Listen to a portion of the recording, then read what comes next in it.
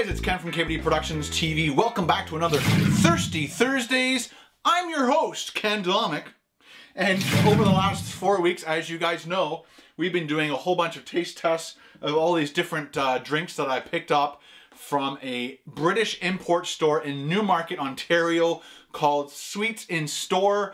The owner gave me 4 cans to give them a try, and you guys from the United Kingdom are loving it. And I'm loving the fact that I'm being international with you guys. Anyway, so today we're going to be doing D and B. I'm going to try and actually say these words here. People call it Dandelion and Burdock. Dandelion and Burdock. This is another product made by Barr.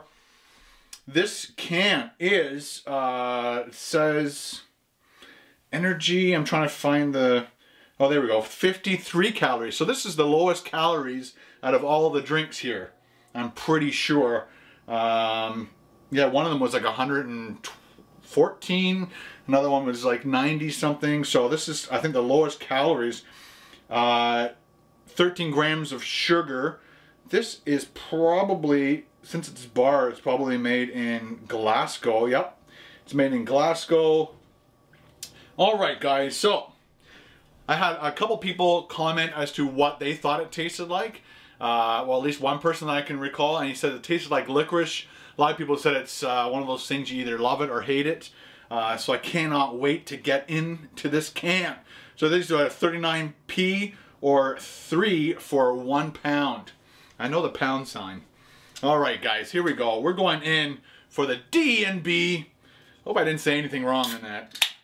But this is, oh, right off the top. Wow, power. That smells like a candy store as well.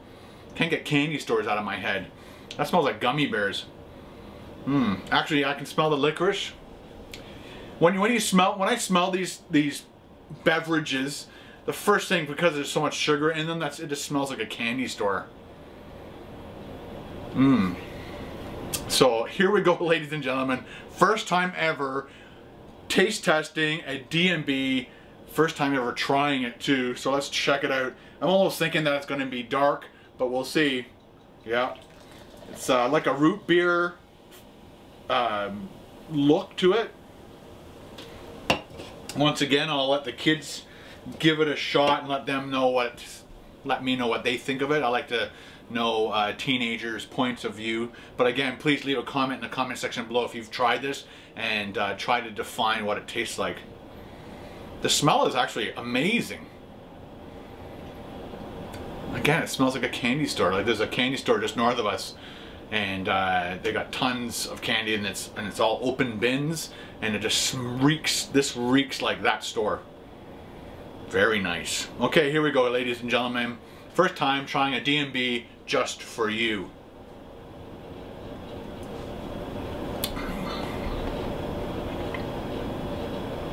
Wow.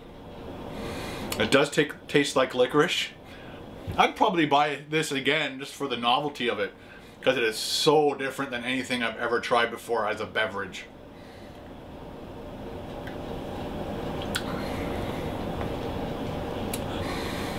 When it first goes in your mouth, you have that nice sweet flavor of licorice, and then it has this really weird kick at the end of it, like a follow-up bitterish type taste.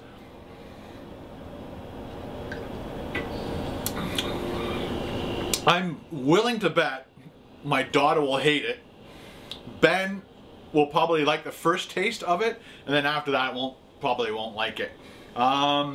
Would I recommend this to you? I would be indifferent. I would give this an indifferent.